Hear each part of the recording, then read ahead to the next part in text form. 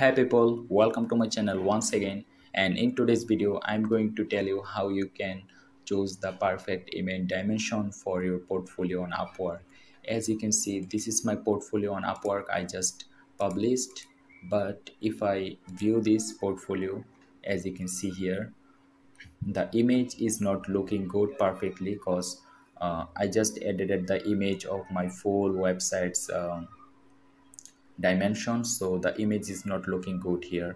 So I just want to change the image to the perfect dimension, so the image can be uh, looked visually good. So if I go to Google and search Upwork portfolio image site, this is from Upwork. As you can see, the information is given here. It is 400 pixels by 300 pixels width and height, but however 1000 pixel and 750 pixel is height is recommended. So I just created an image on this dimension and I'm going to edit this portfolio of myself, and let's go to select template, and this is gallery, and here I just wanna delete this.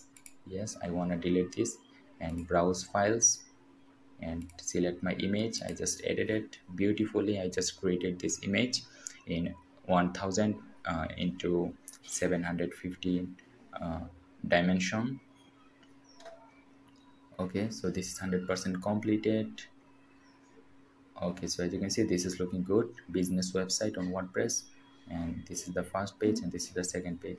And let's go to preview, and okay, so this is looking good now. Let's go to the publish.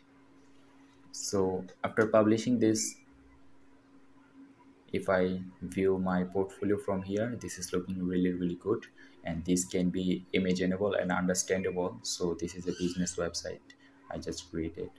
So thank you for watching this video, and make sure you like this video and subscribe to my channel for more videos like this, and keep watching the Upwork playlist.